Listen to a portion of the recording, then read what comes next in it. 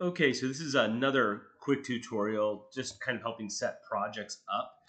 And this is going to use FormIt to grab some site conditions, specifically looking at topography and satellite imagery. And then we're going to push that directly into Revit.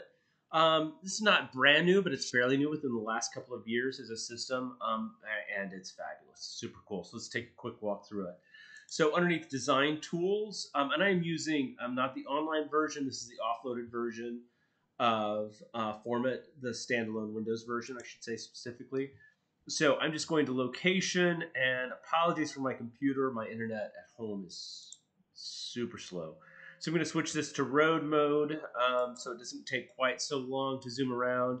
And I'm going to do Jubilee Park, Springfield, Missouri, the site of the project that I'm working on right now in my studio class. Let's zoom in on Jubilee Park, which is right here. And because I want the aerial information, I'm going to go ahead and switch that back to aerial. And this is our site right here. I can zoom in pretty tight. You can see the resolution is fabulous for this. But I do want a little bit of additional context. I'm going to zoom out one scroll, and that gets me a couple of blocks in each direction. And I'm going to click Import Satellite Image and Terrain. Click. So FormIt, if it's been a while for you in FormIt, essentially FormIt now does full terrain, which is great. Let's take a look at that terrain layer here really quick. Windows, layers, and let's not look at that satellite layer, but let's look at the terrain layer. So now we have full terrain happening, and this is the layer that we are interested in pushing off to Revit. And if we send this as a AXM file, the standard FormIt file, it is going to attach that image and send it directly across for us as well.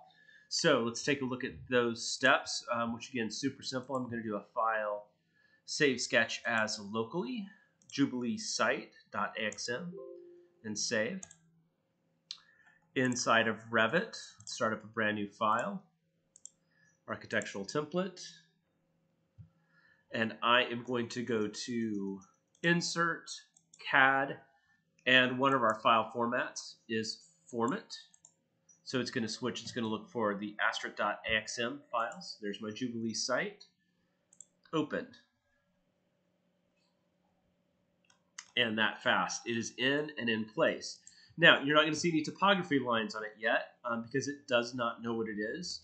It only knows that this is a piece of geometry. But as mentioned, if I switch this, my visual style to realistic, you will see it does carry in that overhead satellite imagery, which is great, sort of, but we're going to look at one other thing to get that as a flat image as well, because it doesn't really project that, at least in a way that I found quickly and easily, on top of your topography. So let's look at converting this to topography. And what it's actually going to do is create a clone. So I'm going to go Mask and Site, Topo Surface, and we are going to create an import by selecting an instance, which is that. And again, you can leave all of those checked. And I'm just going to say OK. And that's going to create, essentially a series of points.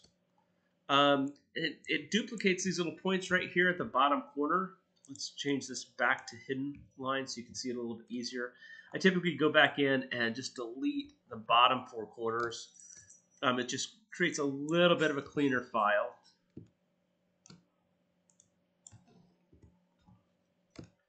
And so we now have that ready to go as my topo file. So green checkbox, and you can see I now have topography over that, or in replace, or I should say in duplicate of what was my FormIt file right here. So the FormIt file is the piece that's pinned, and it is the piece that's of volume, which is also really nice because I can use that piece of geometry at any point, either for a 3D printed site or a CNC cut site really quickly and easily. But For the purpose of this right now, I actually want to go ahead and delete that and be left with simply the two-dimensional topography ribbon. So I'm going to unpin and delete. And let's look at that in Site Plan. Okay, so there's my file. And what I want to do is replace underneath this the satellite image so that I can have the topography and the topography lines and that satellite image working together. Which, with those two pieces put together, let's go ahead and undo. So I actually have those two pieces back. So now I've got the volume, that's my imported AXM file, and my ribbon, that's the topo service. If I go to my site, you can see I've got topography lines, but if I switch this to realistic, it's just a mess because those two pieces of information are coplanar. I could try and rip the texture map off of this and put it onto that, but frankly, this method is just a little bit easier, so it's typically what I use. So I'm going to go ahead and delete that AXM file. I'm going to go back into my site plan view, and I'm going to jump back into FormIt. So underneath my materials folder, I'm going to click on terrain. So that's the image map of the terrain. By double clicking that, thought it was a double click. Oh, it's a right click, excuse me, right click and edit material. You can see my maps window, and there's this nice little save button right here. So I'm going to click to save the map. You can see I've already gone through this once, and this time through I decided to get a little bit more context. So I'm going to be overwriting that terrain-texture.png file. Save, yep, replace it. Let's go back into Revit. I'm going to change this to wireframe. So wireframe allows me to see through. I'll start here with hidden lines so you can see the difference. And I'm going to do an insert, import image. I'm going to find that terrain texture and say open. I'm going to click once, and now you can see why I like switching that to wireframe, right? Because I can actually see all the way through underneath my topography and to the satellite image. Switching that to wireframe, essentially, it's an X-ray view. It's cool. I'm going to drag that point to the corner, this point to the corner.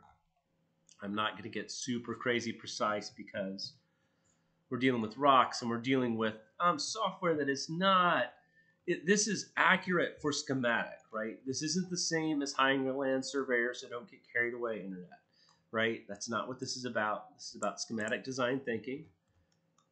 But now I have my site, I've got my satellite photograph, and I can really start working this in and start adding some detail on my site, streets, sidewalks, buildings around all of those things really, really quickly and easily.